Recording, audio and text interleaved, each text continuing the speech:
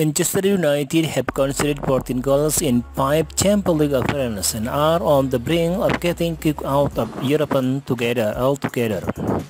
The Red Devils desperately need to strengthen the backline, and the name of Antonio Silva is heavily linked with them. Back in October, a report coming from Portugal indicated that Manchester United are willing to make a strong offer to sign the Benfica defender, who has a clause of £86 million.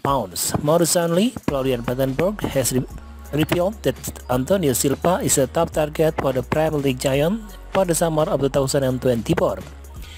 The renowned Sky Sport reporter has mentioned that Manchester United are willing to sort out details of the contract to sign Antonio Silva.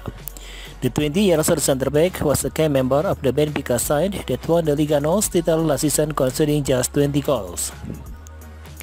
He made a brilliant start in the league and helped the Eagles keep no fewer than 18 clean sheets and also managed to score 3 goals. This season, the Lisbon Giants are also on the end of the table after 11 games, and Silva has helped the team keep 5 clean sheets in 10 appearances thus far. He made his senior international debut for Portugal back in November last year, made an appearance at the FIFA World Cup, and has already earned 7 caps. At Old Trafford, the best days of Lindelof, Maguire, and Varane are long gone. On the other hand, Alejandro Martinez has proved to be injury-prone.